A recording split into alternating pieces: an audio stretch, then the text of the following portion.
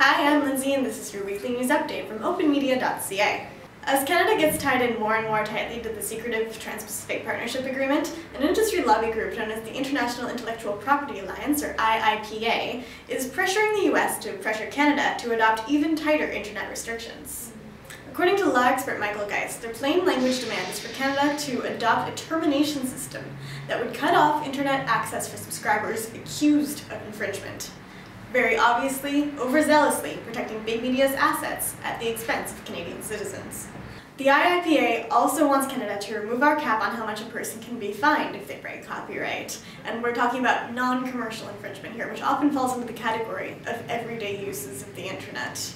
And frankly, with our digital economy lagging, it's just not something Canadian internet users can afford. And the IIPA wants copyright term extensions, warrantless inspections at the border, new penalties. The list is troublesome, to say the least, for those of us who enjoy an open internet.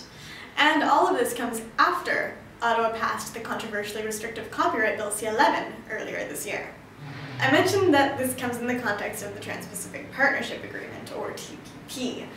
This is what we call the Internet Trap. It's a multi-nation trade agreement which, for no apparent reason other than lobbyist pressure, includes internet restrictions that will apply to member countries. And Canada was recently accepted as a member country. To stand up against the pressures of the TPP, you can encourage everyone you know to visit stopthetrap.net and add their names to the strong, growing petition there. For the internet, this is Lindsay with OpenMedia.ca, signing off.